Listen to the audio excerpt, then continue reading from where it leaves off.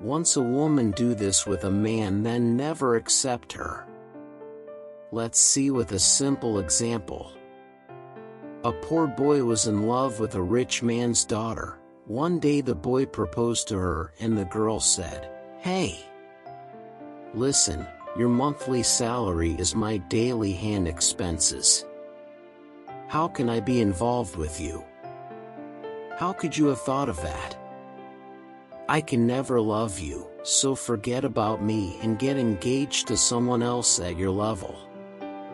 But somehow the boy could not forget her so easily. Sometime 10 years later they stumbled into each other in a shopping mall. The lady again said, "Hey, you! How are you? Now I'm married, and do you know how much my husband's salary is? $15,700 per month. Can you beat that? And he is also very smart." The guy's eyes got wet with tears on hearing those words from the same lady. A few seconds later, her husband came around, but before the lady could say a word, her husband, seeing the guy, said, "Sir, you're here and you've met my wife." Then he said to his wife, "This is my boss. I'm also one of those working on his $100 million project. And do you know a fact, my dear?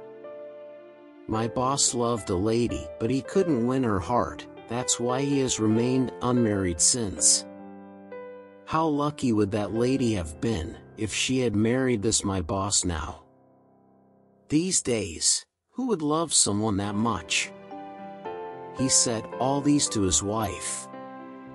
The lady looked in total shock, but couldn't utter a word.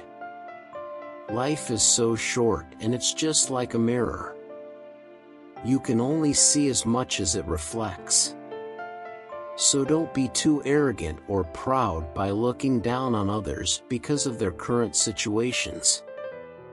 Things get changed with time, just like the weather. Don't underestimate anyone because everyone has a great future.